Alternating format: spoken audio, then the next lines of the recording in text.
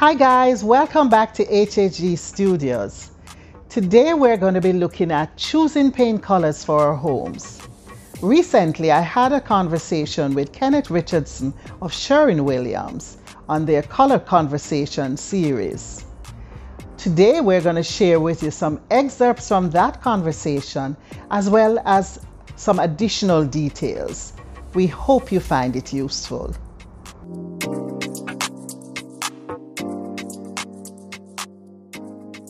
Hello, so good afternoon, and we are here again after last week. And mothers, I really hope you had a really good day. My mom did. Well, at least I think so.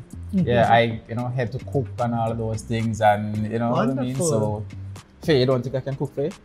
Yeah, man, I believe. You believe I can? Yeah, cook, man. But I believe you can cook. Say, yeah, man. I believe. No, I believe you can cook. Okay. Yeah. Well, we all should be able to cook. Exactly. I mean, we can't eat and can't cook. That don't make sense. Yeah, that don't make sense. You know what I mean? And all this buying dry food all the time.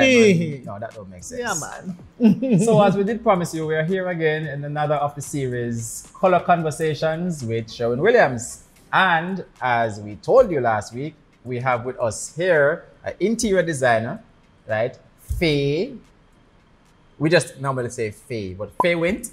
Yeah, and she is an interior designer of what they call it now when they want to say that it is like of repute. She is well known. She is very good at what she does. She loves what she does. Faye, how long are we working together? It's a long time, It's me age you're trying to find out. Well, I was trying to look at calculation, but yeah, it's a long time. I've been. Yeah, in fact, you brought me over to Sherwin-Williams. Wow. Because you were, yeah. Wow, thanks, Faye. Yeah. So, how long you're in interior designing, though? It's almost 30 years. Wow. Yeah. I went into interior design when I said when I studied interior design and I came back to Jamaica and I said I'm going to be doing interior design. People would say, who going to employ you? Yes, what kind of thing is that? And I say, I will let them know they need me. Yes, definitely. And it has turned out very well. So you say you studied overseas. Where did you study? At School for Interior Design in Miami. Okay. That was a long time now. No bother going to that. Well, I don't know if it looks so long. If you're going after looks, I don't know if it's color. Maybe color have to keep you youthful. I don't know. Oh, I love colors. Yeah? I love colors. I don't know if I have a favorite color because I just love working with colors. What I find though is persons generally, I think Caribbean people and Jamaicans in particular love colors. Yes, we do. But we have to be careful how we use them. Sometimes we go overboard. Yes. Especially in using colors in their very strong form. You'll pass a house that's painted in an orange and you almost have to shade your eyes to look at it. We have to be more careful in terms of using more the colors that are not as sharp. Yes. Right. Yeah. Not too vibrant and jumping at you. Not jumping at you, but talking to you and welcoming you. And there are times when you need to have colors that whisper. And you can have colors that shout, but they must be used in limited form. Hold on. I'm learning something here now. You have colors that whisper and colors that shout. So you don't want it to jump at you. You want it to be inviting. Right. That's interesting. As I said that, I remember this customer calling us once. And she said that I live in a White House. You could almost say I live in the White House. Yes. Because all these years, my house is white. Yes, and there are people who love white. A person who maybe love white, but they said that I see Sherwin-Williams talking about, color of the year and so forth. And I want to move a little bit from white, or from just one color that looks, you know, I don't always want to be like a film green. I want to go something a little bit and more sometimes vibrant. people are a little fearful. How do you help them though? You know, you spoke about your colors of the year, and I was looking at them, and every year, you know, there are colors of the year, and it doesn't just apply to paint colors. It's car colors, clothes colors, all of those colors are usually very available in the stores because they're the colors of the year. So it's the colors of the year that your chart with your colors is a good guide, because people can look at those colors and see what appeals to them, Right. and start from there. Okay. No, nobody paints every year, or I don't know anybody who paints every year. So it's important that you choose colors that you love. So while I'm not, it's a guide. Yes. I don't think you should say, well, these are the colors for 2021, so I must use them. Right. See how that will guide you in choosing colors that you love.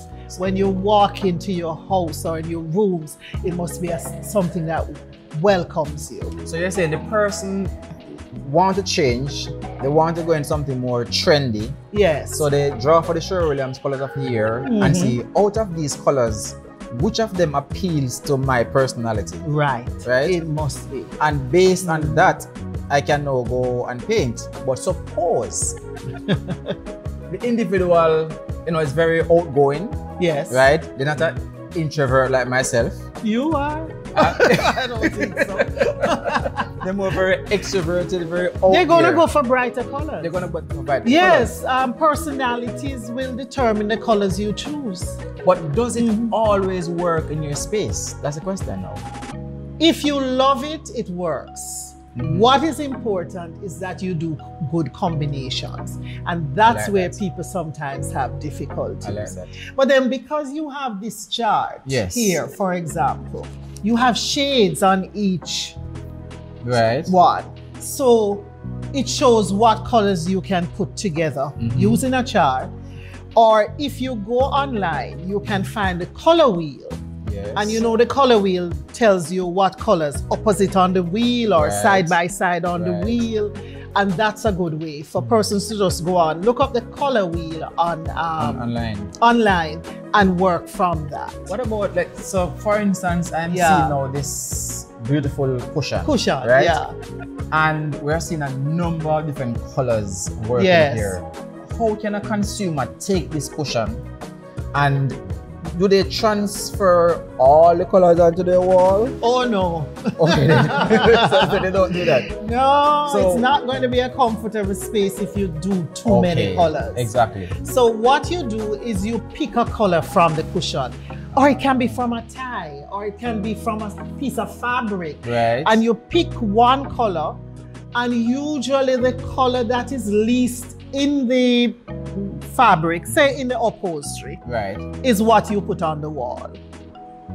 Say that one more time. Say, for example, you don't want to take, all right, look at this fabric. Yes. This fabric, this is very bright, the fuchsia. The blue is very strong. Assume this was a upholstery fabric. Most people not using this as upholstery anymore. That kind of floral thing. But say you chose this color. Got the gold there? Yes, for the wall. Okay. Don't go for, because if you choose this dominant color in the fabric and put it on the wall, then it becomes too intense in the room. Got you. Right. Got you. So even though I may really love, you know, all the colors that's on that fabric, I still have to be mindful that when I put it on the wall, it doesn't become overpowering. Yes. But it works with the furnishing that I have in the space.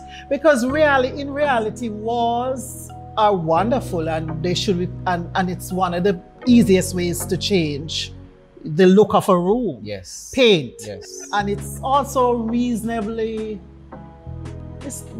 priced. It's economical to make that change. But what you want to do is not have the color make the room uncomfortable. Exactly. But you know, it's interesting that I think we take color for granted, right? And somebody says, if you want to know the colors that you really like, open your closet. Yes, that's usually a good guide. How does that guide us though? Because when you open you're going to be drawn to clothing that carry the colors that you love. Yes. And so when you go in your closet, you're going to see, if you are a yellow person, you're going to see you have a lot of yellow. Yes. If you're a blue person, you're going to have a lot of blue. Or if you're just a colorful person, you're going to have a lot of colors. So you can pick a dress in there, or a tie, or a shirt, or something, and use that as your starting point. Because once you have that, you can come to Sherwin-Williams and have a color. Your computer can actually capture a color and mix a paint. Faye, you know, they look at this chart, for instance. Oh, yeah. And they're like, oh my goodness, which one of those should I use? Yes. And sometimes they're saying, how do I know that when I get this color and put it on my wall, it's going to look the same? Because in actual fact, doesn't it depend on the size of the wall? It depends on the size of the wall, but more so on the amount of light in the room.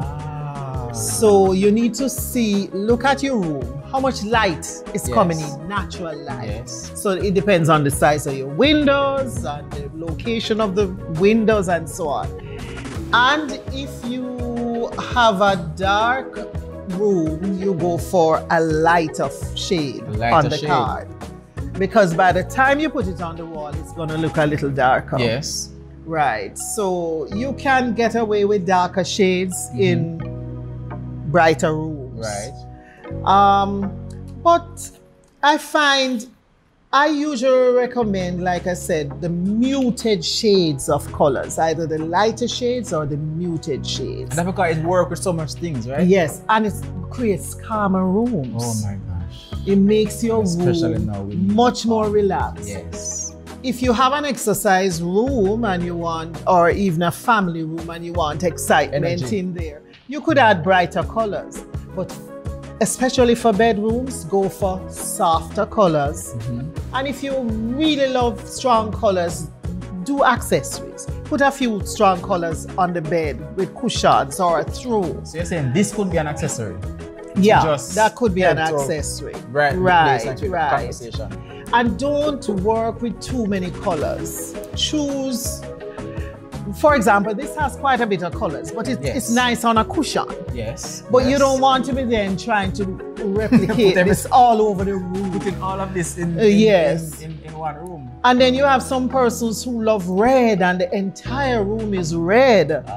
I think you should still go for what you like, but you have to avoid that because you need to have a space that is relaxing. So in design, I emphasize relaxation, comfort.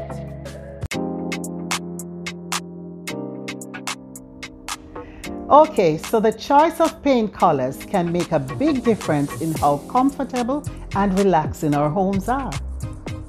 So here are a few takeaways. Avoid using colors which are hard on the eyes. Go for more muted shades instead. When using drapery or upholstery fabric with several colors, select a color which is not dominant in the fabric for the walls, as this will help to make the room appear calmer. Use softer or deeper shades in bedrooms to encourage relaxation. Use brighter colors in accessories if you wish.